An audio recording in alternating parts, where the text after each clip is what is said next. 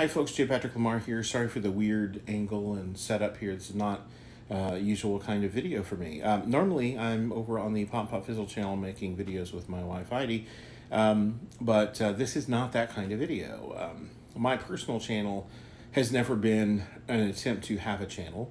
It's been a holding place for me when I want to share a video of my kids show choir or something like that. I put it up to my channel as just a place to hold it. I've never really done anything with it.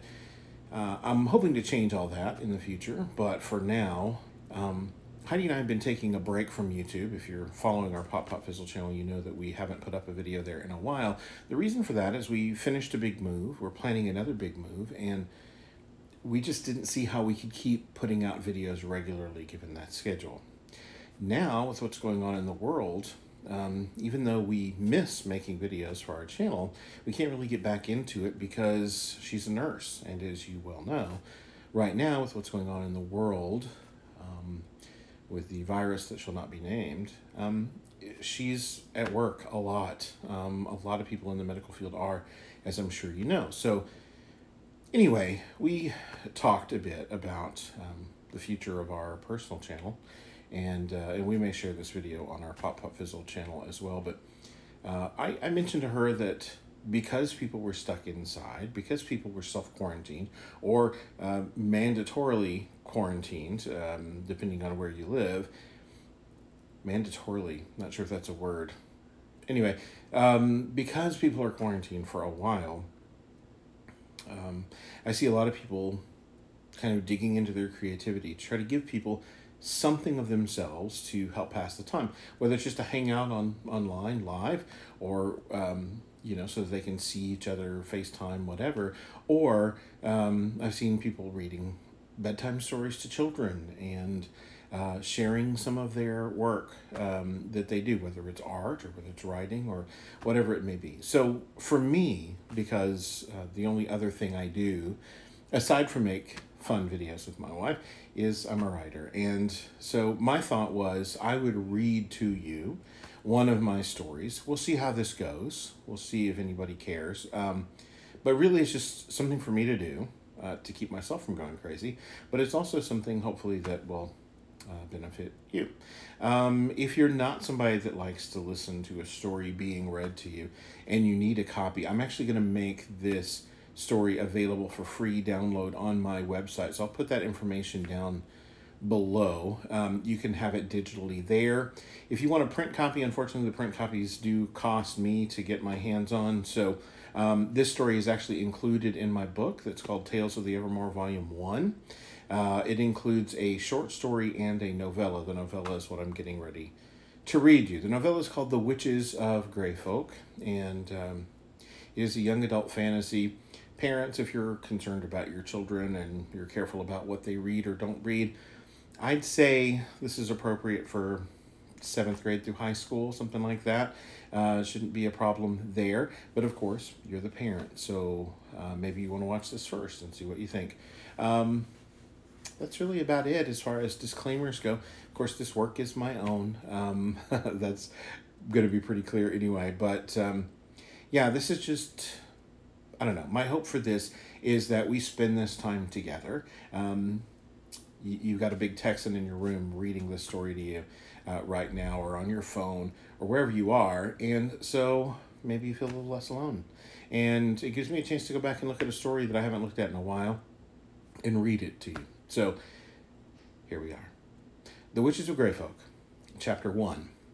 In Darkness Awakened. Last is first. First is last. Bound in futures, bound in past. One in many, many in one. Bound to shadow, bound to sun. The boy's head felt heavy as wrought iron as he struggled to regain a firm hold on consciousness. His hands were bound with strong cord, although of what material he was unable to guess. His mouth remained mercifully ungagged, but the foul scent, thickening the air, sought to strangle him in worse ways. The unfamiliar room was frigid and damp, and he had apparently occupied it long enough for the chill to seep into his bones. He was so intensely cold, his lungs struggled to draw breath. Near him, bound and unconscious, perhaps even dead for all the boy knew, lay a man he did not recognize. Large, muscular, and in the haze of a forced sleep, the man mumbled to himself. Though the room was quiet, with no light but that provided by the moon, as its tendrils slithered like otherworldly serpents through cracks in the rotting wood of boarded-up windows, the boy saw markings on the man's face and left arm. Detail was lost due to the slow spinning of the room, a sure sign to the boy that he had not sufficiently recovered his own faculties, but tattoos typically indicated alignment with a guild. Which guild, however, was always an important distinction, one the boy could not make in the poorly lit room, at least not without going directly to the source. "You there," the boy said, but the burly man did not stir. Instead, he seemed content to mumble to himself in some desperate conversation.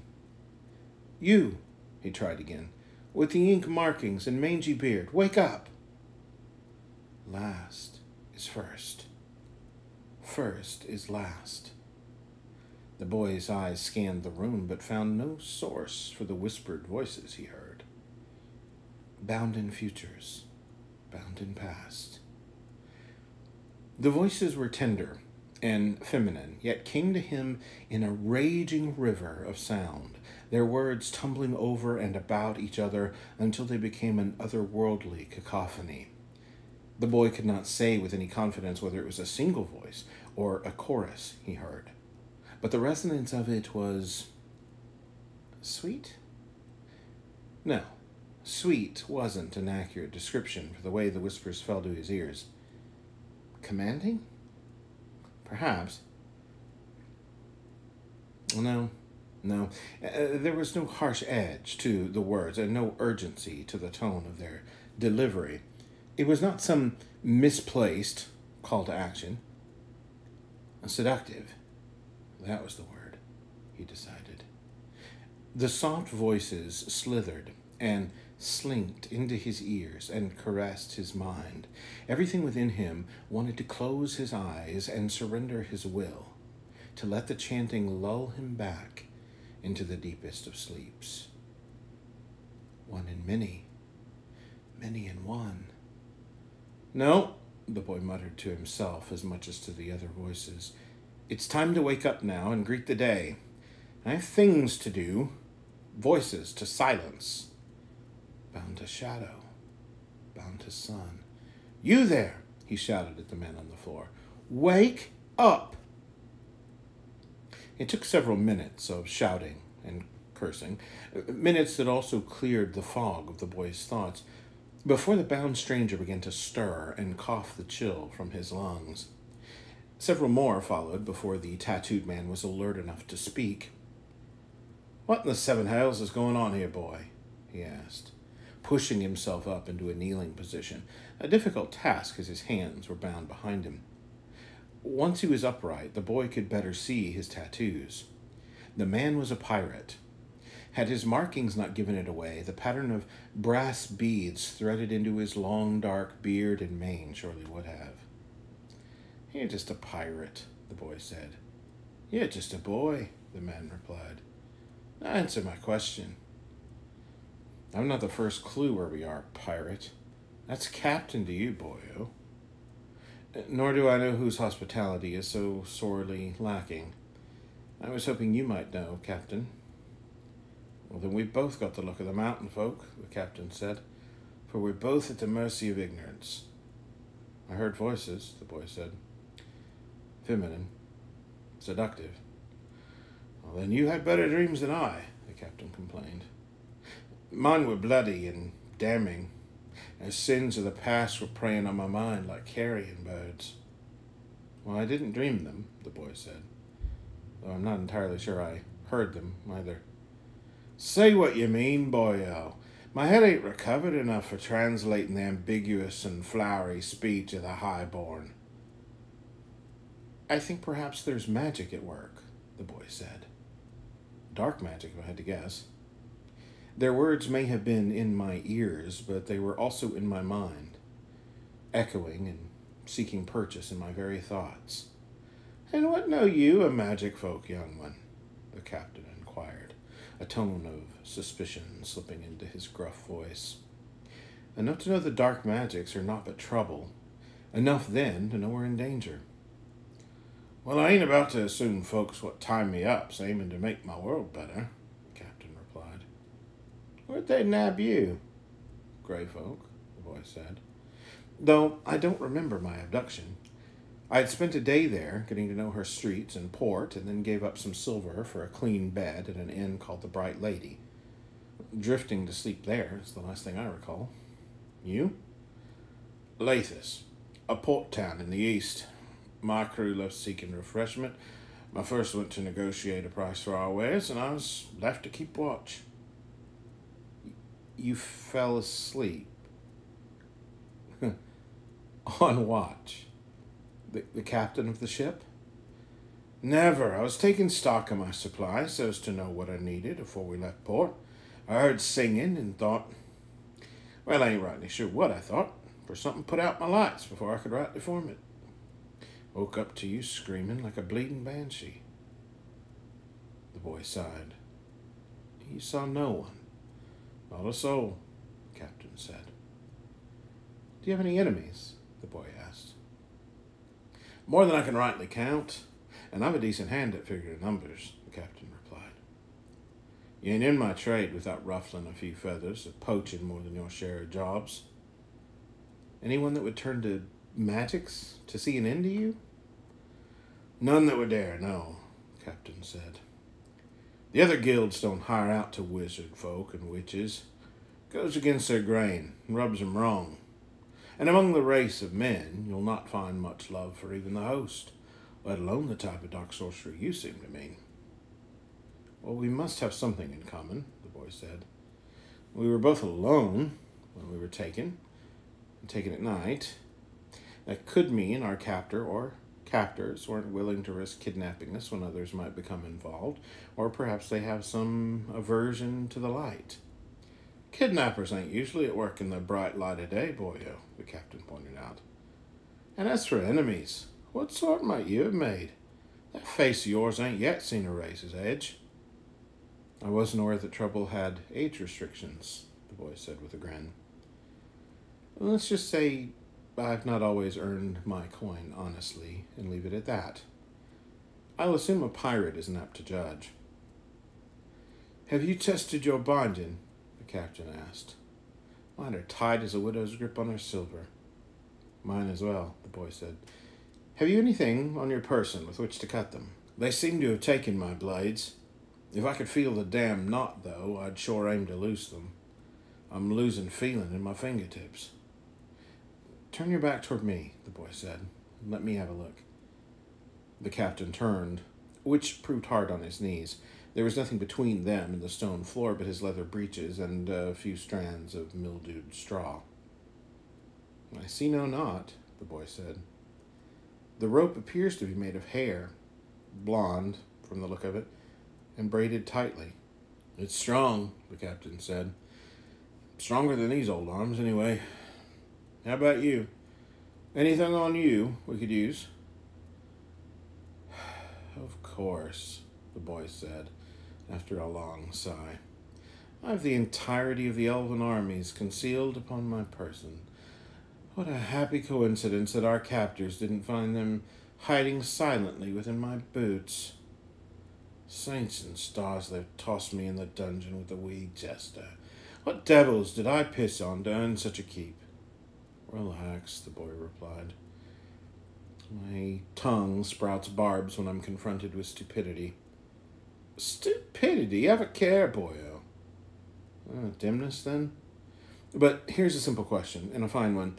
If I had something in my possession I could use to cut our bonds, why, in the name of the broken moon, would I be asking you to contribute?"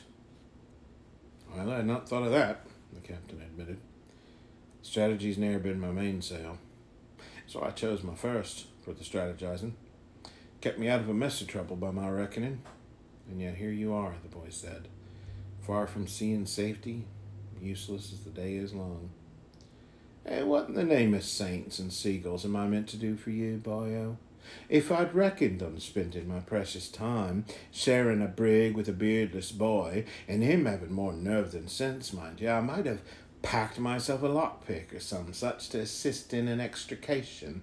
I reckon, though, I must have lost my invitation to this here jubilee, so I've arrived, it seems, a tad unprepared. Besides, picking locks might well be a skill learned by younglings on Cadiz, but not so aboard my boat. Pirates ain't the delicate, stealthy sort of criminal. The boy chuckled. One can't pick a lock that doesn't exist, Captain. We're bound, not shackled. Oh, and now he's on the giggles while my fingers lose their feeling, the captain grumped. I'd trade my ship right now for a grown man to conversate with. Hell's even a bearded lady'd suffice. Whatever these bonds are forged from, the boy said, choosing to ignore the pirate's comments, they are more than mere rope, stronger than anything I've come across, and oh, believe me, I've come across quite a lot in my short time. How old are you, boyo? I celebrated the 15th anniversary of my birth in the spring, but let not my age be a sign of my capability, good captain. Were I not bound, you'd find I'm the proper sort of ally for trouble such as this. And what exactly have you wizened to this trouble, boyo, that this old dog might needs know, eh?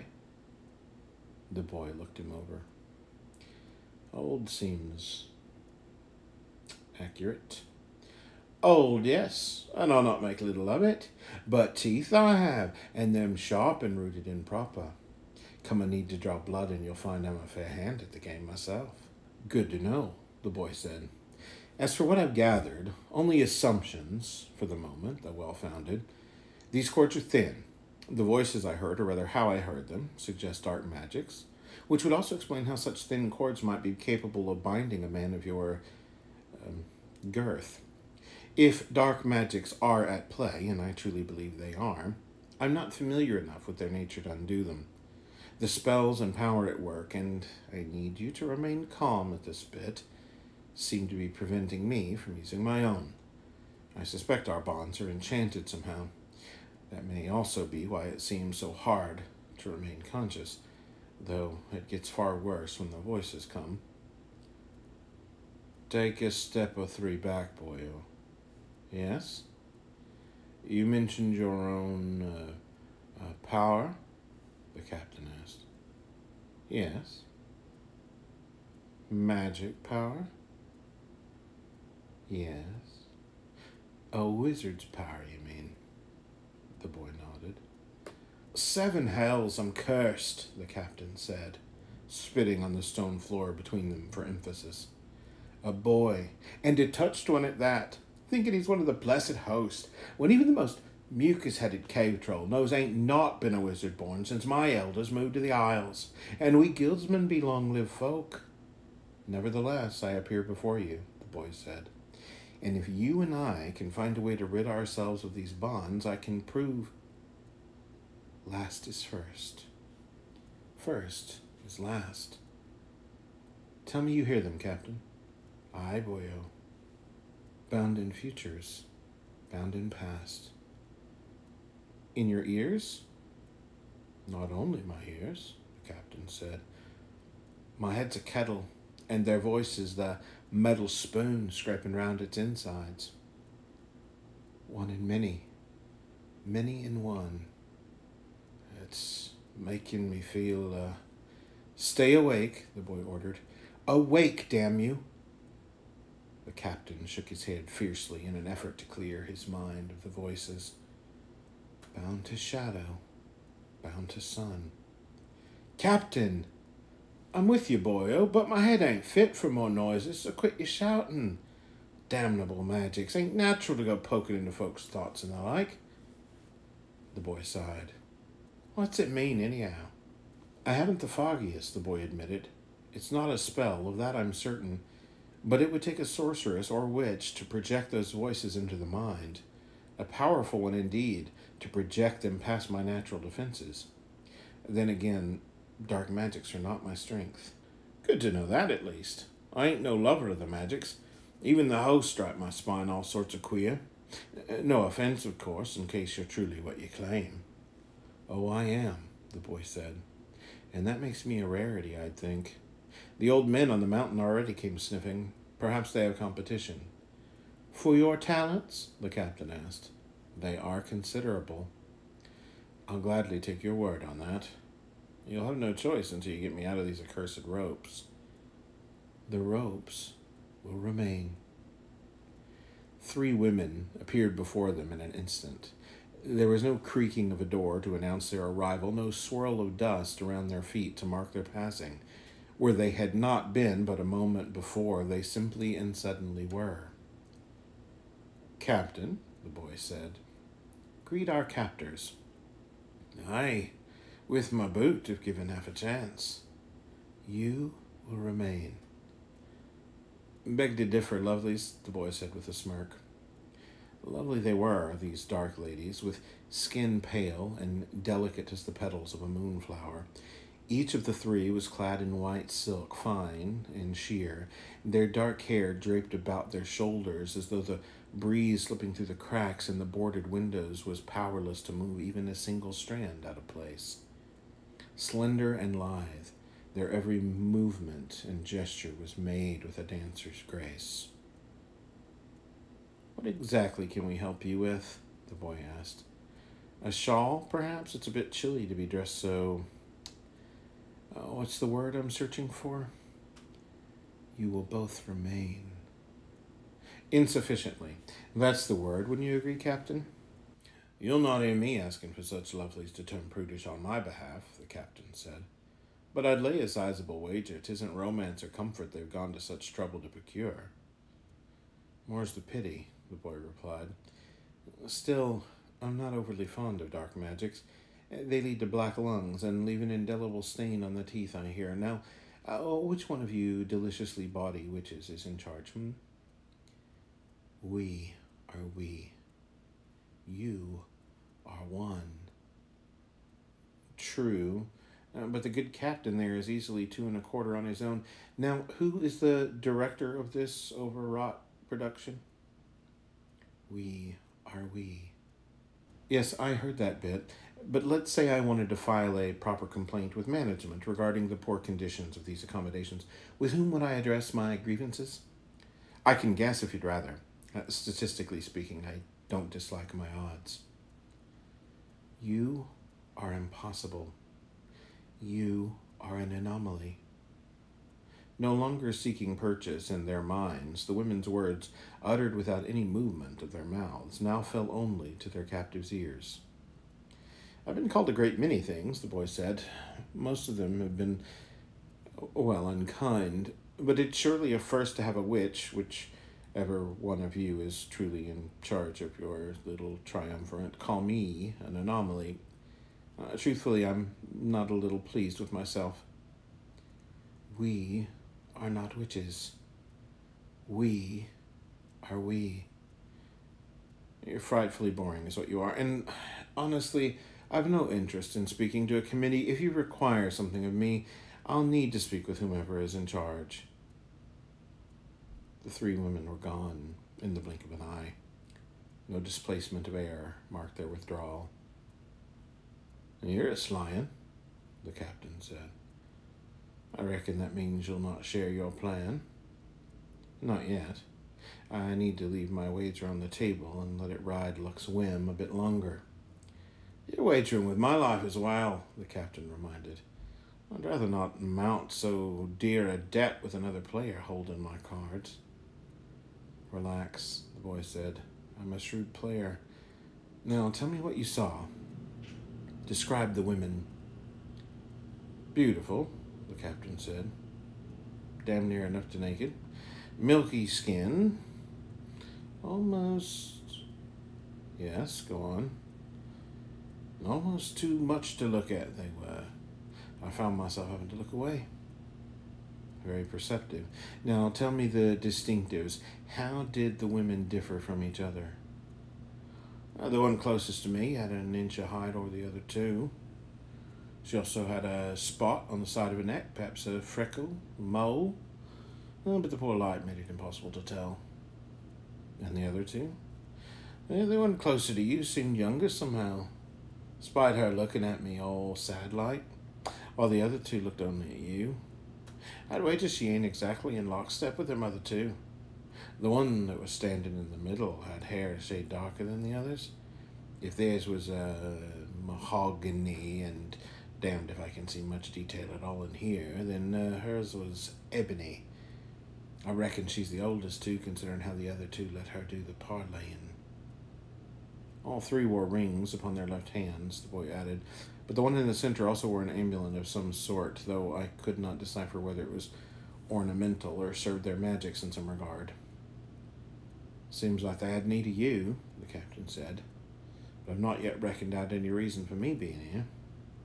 What need have they of an old pirate a few seasons past his prime? A few? Be kind. If I knew the identity of our captors, I might have a guess as to why you were taken, the boy replied.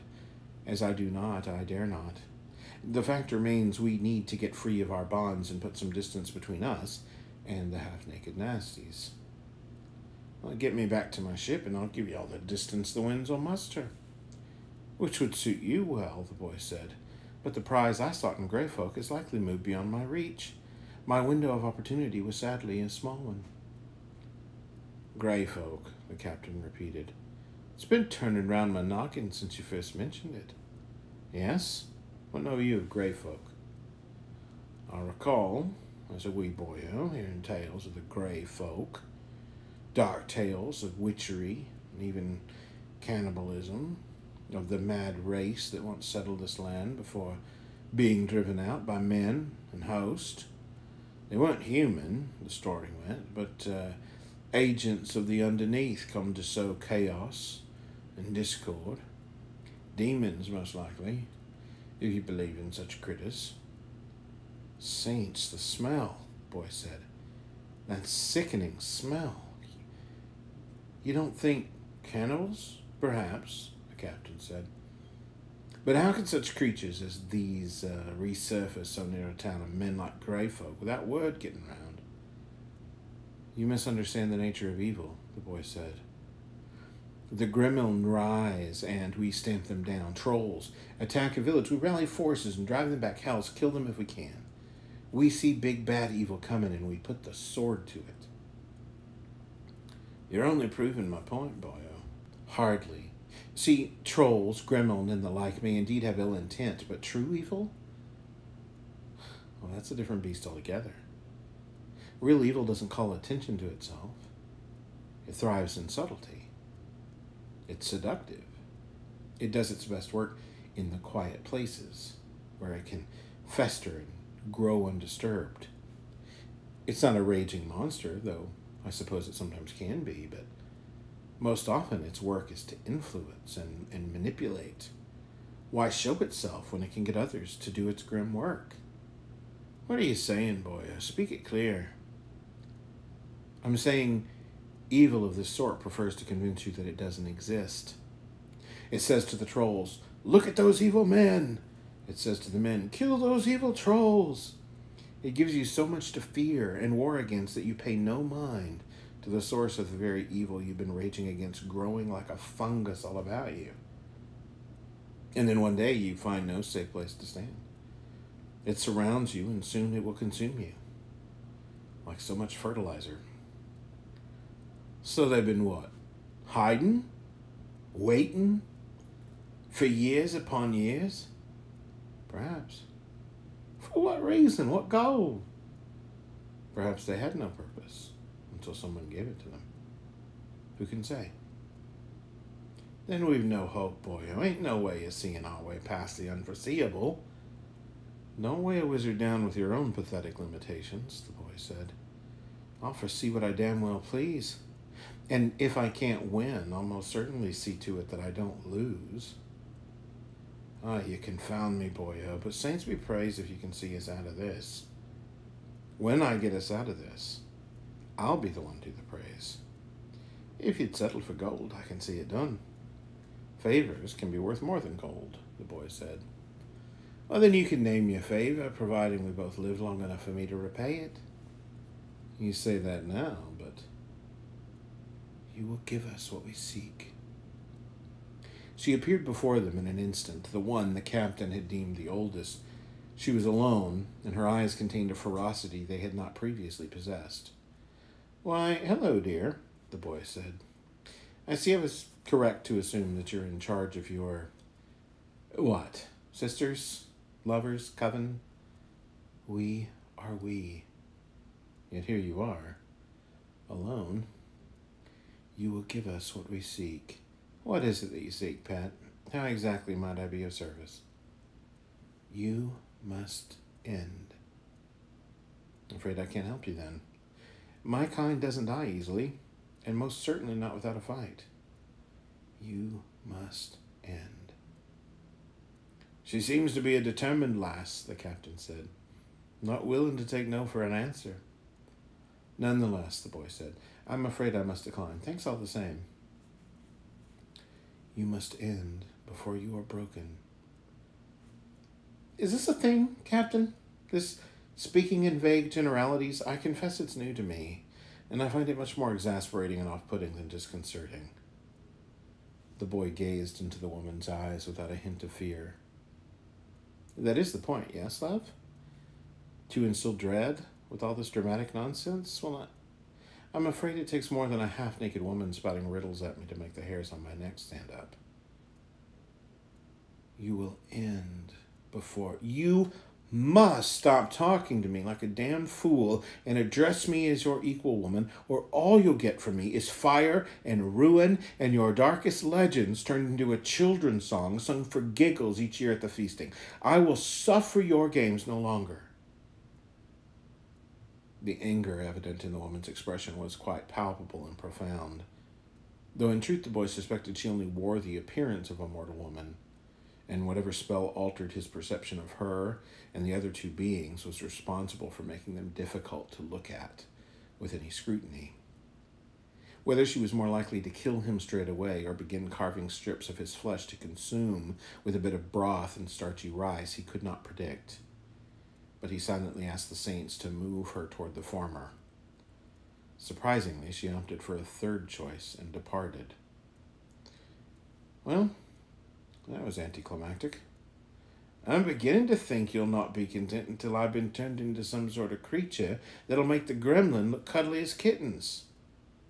The boy appraised the captain and chuckled. You're a bit of a coward. For a pirate, I mean. Pit me against a battalion of armed men, or 1,000 gremlin, and you'll find no hint of fear, the captain said. It's magic's what chills me, boyo, especially now that I've sussed out who those dread beauties are. Oh? There was a legend, the captain explained, about these sisters, the witches of Greyfolk. Like most legends, it had been passed down through so many storytellers, I had little reason to suspect it could be factual. Truth told, I paid so little attention to the old sailor what told it to me, I didn't even remember hearing it until now. The story told me had only 2 sisters, if I recall it well, but it was said they were beautiful, and, like the rest of their kind that had risen from the depths, preferred the flesh of men and owls to the flesh of beasts for their eating. When men rose up to put their kind to the steel, they vanished. The old sailor, though, he believed that they were still roaming the forest near Greyfolk, and he would not let his travels carry him past that place. This sort of thing might have been helpful to know earlier, the boy said with disdain. How in the rungs of hell does one forget such a story? Oh, I lived a lot of years, boy. I heard myself lots of tales and legends, and most of the stuff a troll dung, the captain explained. I can't be expected to remember the whole lot of them. And plus, I've been known to drink inordinate amounts of the cheapest liquor my coin will buy, which, you know, ain't exactly kind in my memory. Any other helpful information? The boy asked. Or must we remain bound yet another day or two before more information works its way past the fat between your ears to enlighten me? Have a care. I fought tougher men for less. I'm not a man, the boy said, as you often remind me. I am, however, a wizard with no ties to the trusted and oh-so-neutered host. Threaten me at your own peril. It was the captain's turn to laugh, and the baritone of his voice reverberated through the stone room. To the boy, it sounded not unlike a cow in labor. "Wizard you may be, boyo," the captain said, "and of that you've yet to offer proof. Still, if wizard, then wizard junior, and even still untrained in the ways of the host. Besides, after a fashion, we're on the same side in this waylaying. No reason I can suss out not to see it through together. You help me out of this without getting me an inside view of them ghoulish stomachs, and I'll be true to my word regarding your favor. Now we need us a plan, aside from hoping your manipulations will..." Before the captain could complete his thought, the youngest of the witches appeared before them. Her visage denoted not murderous intent, as her sisters had, but curiosity. "You are unique." "Yes," the boy said, "as are you, my dear. Unlike your sisters, you are a rare and singular beauty." "We are we." "That's what you say," he replied, "but I beg to differ." "We are we." Those are your sister's words. You are you. Your sisters rule you, yes, tell you that you are one in thought, deed, and desire. The eldest reins you into her will and convinces you that it's your own. We is always a lie, my lovely, and told by the one with all the power and control. You are you, and you, being every bit as unique as I, know this to be true. Yet you've been a slave for so long that we feel safer somehow, and you've lost the desire to embrace your uniqueness. She stared at him for a moment, and the boy was uncertain what thoughts lay behind her dark eyes. Were they a predator's eyes, focused on how best to rend the innards from its prey, or the eyes of a child pondering the wisdom of an elder? "Your sister," he continued, "thinks you incapable of making your own choices. She's weak, you see. Without you, she cannot hope to accomplish her goals. I wonder if she's even revealed to you exactly what those goals are. We are we. We are one." "I'll bet this lot has worked this angle a great many times," the captain said, careful to address the boy without casting his eyes toward the witch. "I'll bet the older one's always taking credit for successes and blaming every failure on the wee one. That's how it always was when I was a lad. My brothers would steal the praise for everything I worked hard to learn, but they'd throw me to my father's belt for whatever nonsense they taught me into what didn't pan out." "Classic story, really," the boy said. "Everyone with siblings knows the truth. The youngest always gets the worst of it." "She wants to... We must consume the one." "This one?" the captain asked with a gulp. "I believe she means me," the boy said. "Why exactly am I the one? What sort of nonsense does that entail?" "We must consume the one before the many." "So, I'm an appetizer?" "You are unique." "Look who's talking. Do you have a name, love?" She stared at him for a moment with the blankest of expressions. Then her eyes began to dart back and forth as she accessed some forgotten realm of memory. "I am Telana." "Telana," the boy repeated, as if its presence on his tongue was sweeter than wine. "What a lovely name. Don't you agree, Captain?" "Aye, nearly as beautiful as the lady what owns it." Was that a hint of a blush on the witch's face, or a trick of the poor light? The boy could not be sure. "Telana, if your sisters are determined to eat me, or consume me, or what have you," the boy said, "the fact that I remain as of yet uneaten suggests that your eldest sister... What was her name?" "Mereva." "It suggests that Mereva wants something more than merely my death. I wonder what that might be." "You are unique." "I try." "A metamorphosis is what we seek." "I don't follow," the boy said. "Captain?" "Not a word, boyo." "A metamorphosis is what we seek." Repeating it is somewhat the opposite of helpful, Telana. "What exactly does it mean? What are your sisters hoping to become?" Suddenly, the air in the damp room grew even colder, and Telana's siblings appeared, flanking her. The eldest, Marava, her displeasure apparent, held a curved dagger in her hand and stepped away from her sisters toward the captain. To his credit, no sign of worry flashed through the pirate's eyes. His gaze remained like steel, cold and hard. "Listen to me carefully, Marava," the boy said, casting his gaze to the other two sisters, as if the eldest was no longer worthy of his full attention. If Marava was surprised that the boy had learned her name, it did not register in her sharp features. "Any damage you might do the captain, I'll revisit upon you 1,000-fold. He is not to be touched." The captain nodded at the boy in thanks, but the boy paid him no mind. "Do not mistake my comments for concern," the boy continued. "I do not know this man, nor do I care if he lives or dies. However, I strongly dislike you, and I'll happily take his safety as my cause if it pits me against you and your kind." Marava stepped closer to the captain and pressed the point of the curved blade against his chest.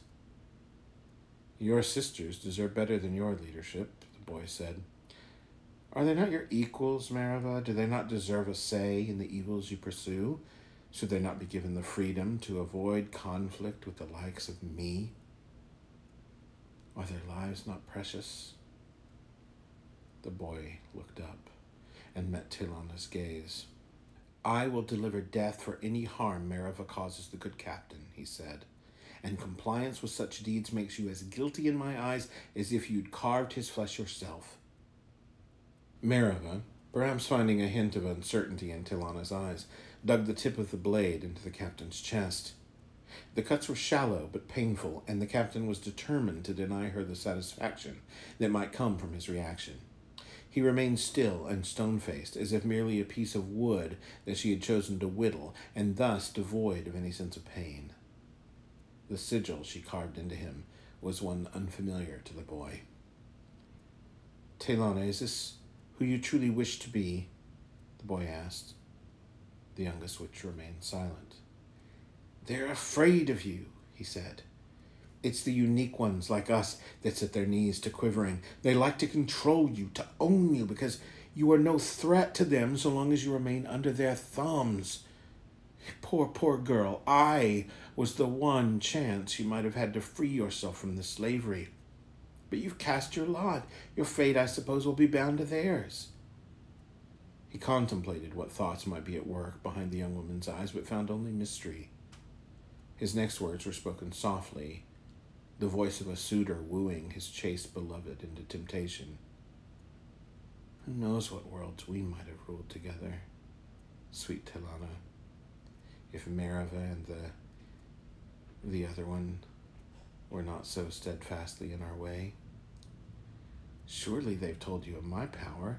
Surely you know just whom you have bound in this place.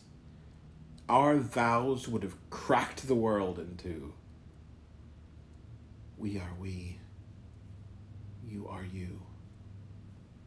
They spoke once more in unison, except that now only two voices were heard. Telana had not taken her eyes off the boy. "Is that true, Telana?" the boy asked. "We are we." As the witches repeated themselves, the room grew colder still. Ice began to crystallize on the skin of both captives. The captain, though wounded by Marava's blade, stood strong and tall. If the cold chilled him to the core, as it did the boy, he did not let it show.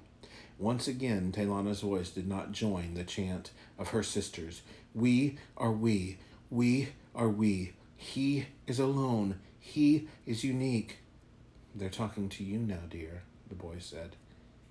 "It appears you're no longer in the club. He must end before he is broken." "Why must I die, Telana? Did they even bother to tell you? I'd wager you aren't privy to whatever Balak's prophecy or dream led Marava to seek my death. Perhaps she saw me ending her long-lived days. Perhaps she saw you ruling with me at your side and simply cannot bear the thought of her pitiful little sister getting to reign in her stead. Perhaps she foresaw what became of my foolish heart the moment I laid eyes upon you. He must end before he is broken. He is unique. He is alone. We are we. Oh, do shut up. Show them, Taylana. Show them who you are. We are we. We are we. We are we. We are we. We are we. We are we. The longer and louder her sisters chanted, the more pregnant with uncertainty Taylana seemed. The boy did not trust his ability to sway her to his side before that uncertainty gave birth to panic and flight. His fate and the captain's would be decided by the youngest witch whose soul, if she had ever truly possessed one, was likely as dark and twisted as Marava's. "You've been their lackey," the boy shouted over the continued chanting. "You've been their stooge. Why should they hold the power, Taylana? Why shouldn't you be the one to rule? You can. Take my hand, girl, and let them tremble. Let the whole world quake." Marava made the first mistake. She moved toward the boy, her curved blade ready to strike. She moved with such speed, even the boy's keen eyes didn't see her approach until the knife struck some invisible barrier between them. The dagger glanced away from him, denied the blow the witch had hoped would end him. Taylana made the second mistake. She spoke something in a dark, forgotten language, a spell that loosed the bonds on the boy and the wounded pirate. No sooner had she spoken, however, than her sisters cast a spell of their own that closed Taylana's mouth. It was suddenly and entirely absent from her face, as if she had been born without it. In a blind panic, she lunged at Marava, and that was all the distraction that the boy needed.